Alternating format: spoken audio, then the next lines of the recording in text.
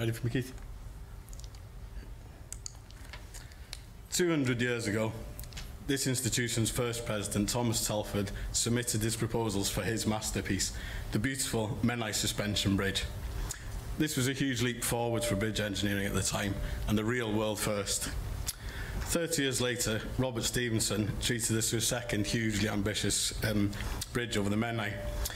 This long tubular design was another exciting world first. A third crossing is now in the pipeline, and Welsh Government have recently consulted on a range of structure types and routes next to the Britannia Bridge. One big problem with this is that the new bridge is likely to overwhelm or confuse the form of the existing grade-listed bridge. They included plenty of information on all the options, and a cold analysis of all this data shows that a 4-lane balanced cantilever bridge along the purple route provides the best option in terms of things like horizontal alignment, cost-benefit ratio, and pretty much everything else. Unfortunately though, this is going to be built in an area of outstanding natural beauty, and it's a bit underwhelming to look at. This style of bridge might fit the aesthetic of, say, over 3 other motorways, but it doesn't really enhance the landscape in the way that the other 2 bridges have. I wonder what Thomas Telford would make of it. Rubbish! Well, I wouldn't say that, Thomas, but yes, I think we can do better. What can we do to enhance this legendary landscape? A landscape of dragons, of kings and giants, of myths and legends, like the legend of Bendigeidfran, the giant king from the Mabinogion tales. He travelled to Ireland to save his sister Branwen from a cruel husband, Matholwch, but he was way too big to fit in any boat, so he set off on foot and waded across the Irish Sea. When the Irish saw this spectacle, they bravely ran away and burned the bridge, leaving a deep ravine behind them.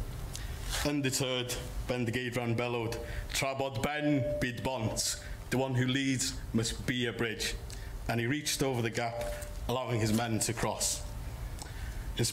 Inspired by this, I give you Pont Bendigeidfran. This takes the best bridge option, but replaces the central support with a giant statue of Bendigeidfran, wading in the Menai to hold up the bridge. Is this practical?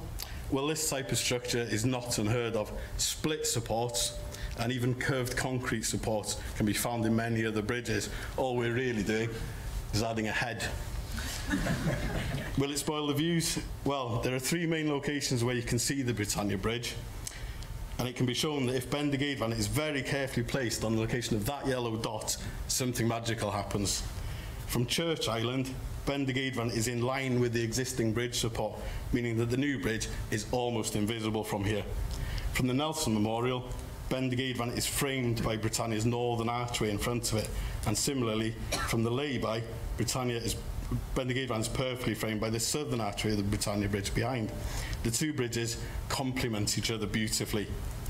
So, when I see 400 rolls round, do we want them to remember us for building this or this? Thank you.